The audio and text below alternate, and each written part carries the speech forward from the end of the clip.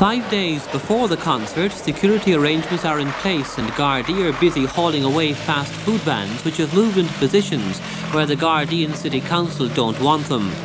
The council has warned that any of them cooking food in the vicinity of the concert will be breaching hygiene regulations and open to prosecution.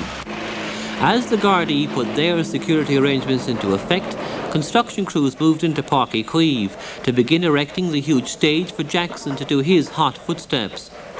The GAA is still £720,000 in debt on Páirc Uí Chaoimh, and this concert should help to reduce that debt, though today officials were refusing to say by how much.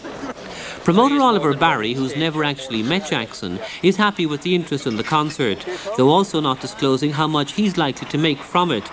But with all tickets sold out for Saturday, and only 6,000 said to be available still for Sunday, estimates put ticket sales alone at about £2 million.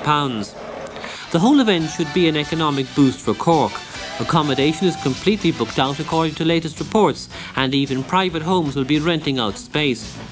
Jacko's own accommodation location remains a secret, but certainly won't be in the 7-acre free camping site adjacent to the park.